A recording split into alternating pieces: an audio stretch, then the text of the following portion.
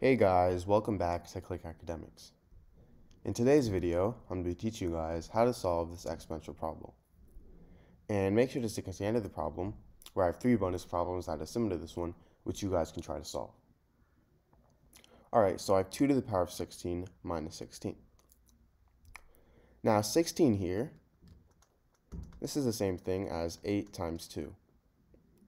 So now I can rewrite this as 2 to the power of 8 times 2 minus 16.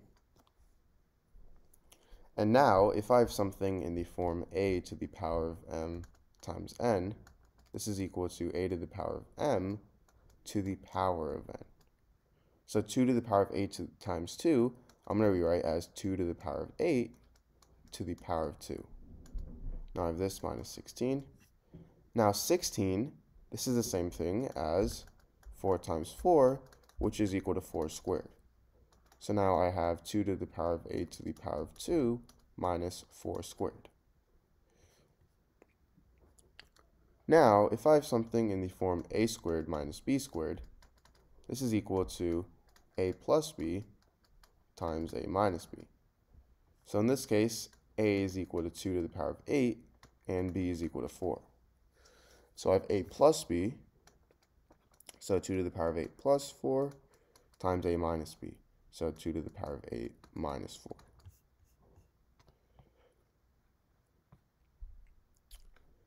Now let's go ahead and calculate this.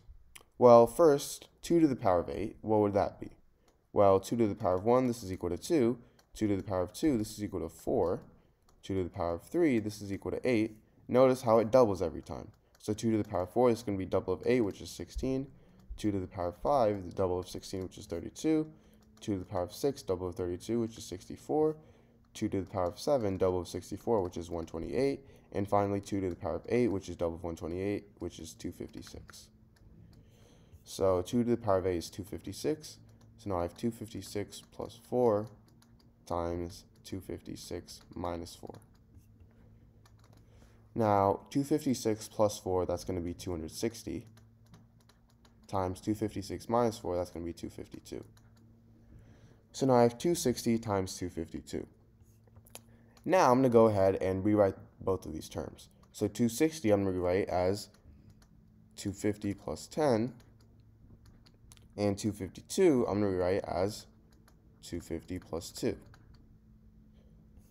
So now, to multiply these, I'm going to first start by distributing the 250. So now I have 250 times 250 plus 250 times 2. Now I can distribute the 10. So I have 10 times 250 plus 10 times 2. So now this is equal to, well, 25 times 25 is 625. So then I simply add these two zeros. Plus 25 times 2, that's going to be 500. Plus 250 times 10, that's going to be 2500. And finally, plus 10 times 2, that's going to be 20. Now I simply have to add all these together. Well, 62,500 plus 500, that's going to be 63,000. And 2,500 plus 20, that's going to be 2,520. And now finally, 63,000 plus 2,520 is 65,520. So this is my answer. Alright, so I have 2 to the power of 20 minus 9. Now 2 to the power of 20, well 20 here, this is the same thing as 10 times 2.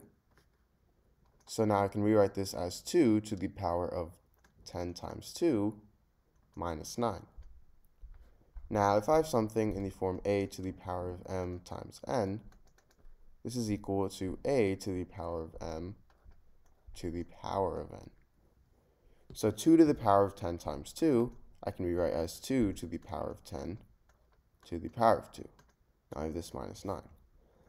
Now 9 I can rewrite as 3 squared. So now I have 2 to the power of 10 to the power of 2 minus 3 squared. Now, if I have something in the form a squared minus b squared, this is equal to a plus b times a minus b.